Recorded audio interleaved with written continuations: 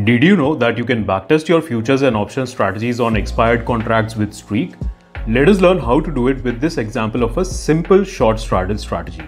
So I'll scroll down and click on this icon over here to edit the parameters. I'll scroll down and click on the start date and choose a back date over here. Now I'll click on the run backtest button.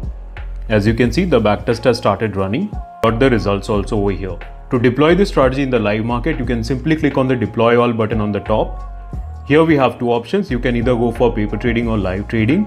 In the paper trading mode, trading happens using virtual capital. It allows you to test your strategy in the live market without risking your real money.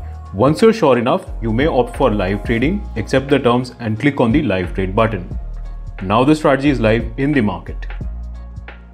Click on the link in the description or the comments to check the backtest report of the sample strategy. All the information contained in this video is for educational purposes only and should not be construed as trading or investment advice.